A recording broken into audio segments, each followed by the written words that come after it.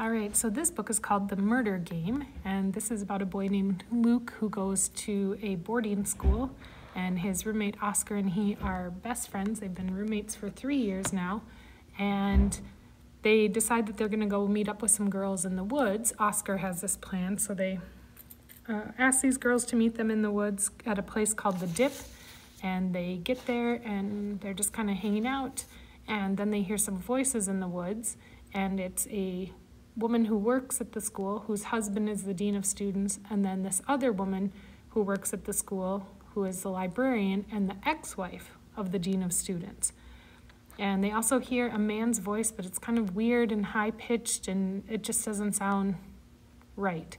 They feel like someone is watching them, and so they get kind of scared and head back to their dorms and sneak back in.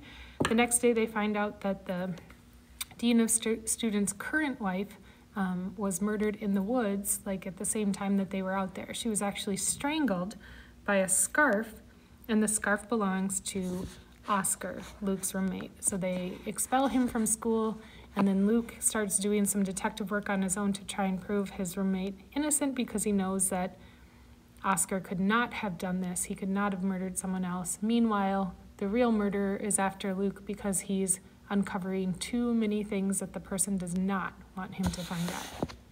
So good.